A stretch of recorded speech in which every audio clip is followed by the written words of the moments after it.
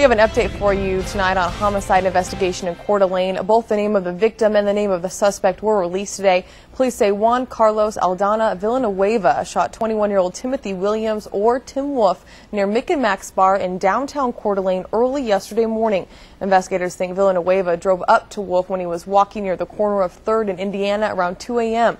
Villanueva will make his first court appearance in Kootenai County courtroom tomorrow morning.